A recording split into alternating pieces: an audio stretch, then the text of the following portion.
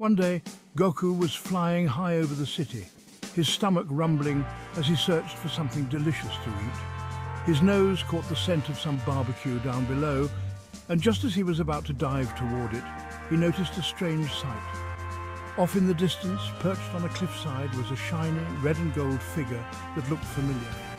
Goku zoomed in closer and realized it was Iron Man, slumped over and looking worse for wear. His armor was sparking and his eyes dimmed. "Hey, Iron Man, what's going on? You don't look too good," Goku said as he landed beside him. Iron Man let out a weak groan, clutching his chest.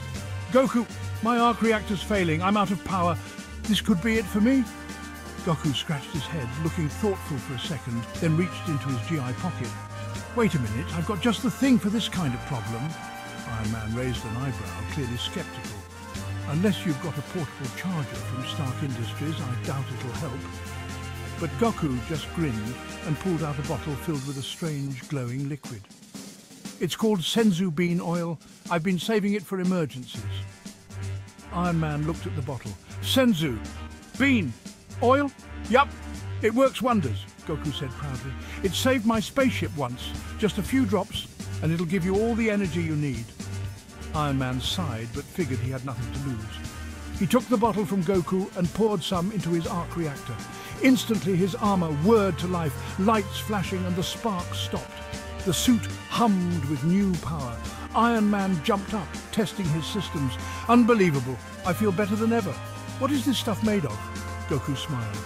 "Magic beans? They can heal anything. But you've got to be careful with it." Iron Man tilted his head. "Why?" "Well," Goku said, rubbing the back of his neck, "last time I used too much, I accidentally turned into a spaceship. Took a week to change back." Iron Man blinked. "You turned into a spaceship? Yeah, weird, right?" Goku laughed.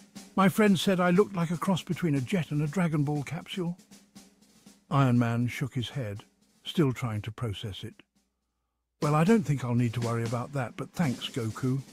You saved me. Any time. But hey, now that you're all powered up, how about we grab some food? I smelled some great barbecue on the way here." Iron Man chuckled. "I'm always down for food. Let's go." And with that, Goku and Iron Man flew off side by side, ready for their next meal and maybe the next adventure that came their way.